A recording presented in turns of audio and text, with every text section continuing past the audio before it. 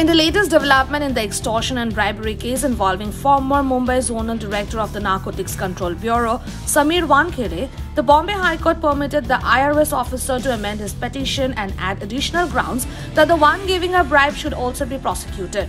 The case connects to drugs on cruise case involving Shah Rukh Khan's son Aryan Khan. According to CBI, Wankhede and 4 other accused demanded ₹25 crore as a bribe from actor Shah Rukh Khan to not frame his son Aryan after drugs were allegedly seized from the cruise. Seeking interim protection from any coercive action, Wankhede in May approached the High Court requesting to quash the case, and he was granted interim protection from any coercive action.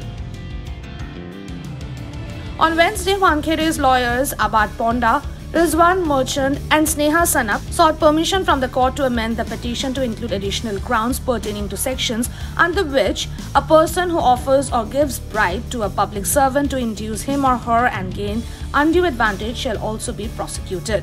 A division bench of justices permitted Wankhede to amend the plea, but said no more amendments would be permitted. The bench posted the plea for further hearing on 20th of July and said the CBI should respond to the amended plea by then.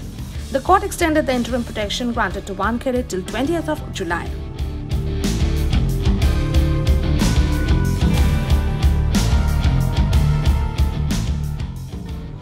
For more news and updates, stay tuned to ETimes.